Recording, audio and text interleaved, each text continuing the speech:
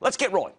One of the easiest ways I identify potential Cramer names for Mad Money, the stocks that could but won't necessarily always end up on the show, is by watching my favorite list from when I was, frankly, a little boy in 5th grade. I used to look at the new high list. I thought it was like the guys who were hitting better than 300 in baseball. Stocks on that illustrious list, the highest of the high, obviously have something going for them, and that's especially true when the market's in bad shape, as only the best of the best can hit new highs when the market's falling apart. So what's it tell you when a stock hits the new high? Either that it's part of a genuine bull market, or the company itself has some serious earnings or sales momentum, or maybe its sector does, which is so often responsible for a stock's increase.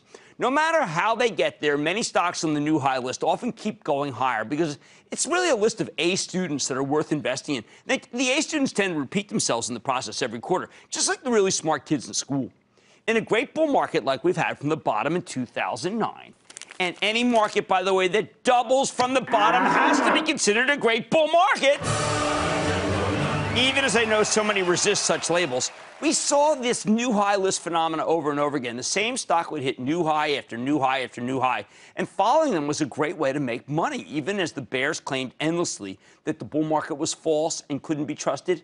Listening to the bears caused you to miss out on one of the greatest rallies in history. Now, obviously, the rally since the bottom is more like the exception than the rule over time of all the years I've followed the market.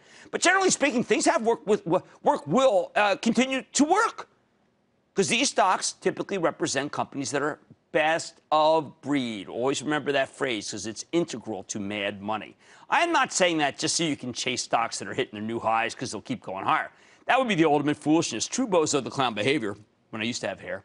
I am saying that if you want to identify stocks that will be winners in the future, unless there's been a big sea change in the market caused by maybe a gigantic political shift or a radical shift dramatically higher in interest rates, looking at the biggest winners of the present is a pretty good place to try to figure out the future.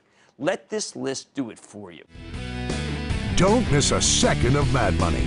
Follow @Jim Cramer on Twitter. Have a question? Tweet Cramer. #MadTweets. Send Jim an email to madmoney@cnbc.com or give us a call at 1-800-743-CNBC. Miss something?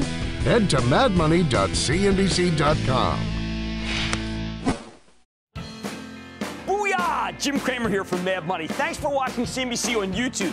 Click here to subscribe and get the jump on my exclusives with CEOs, plus market news, investing advice, and a whole lot more.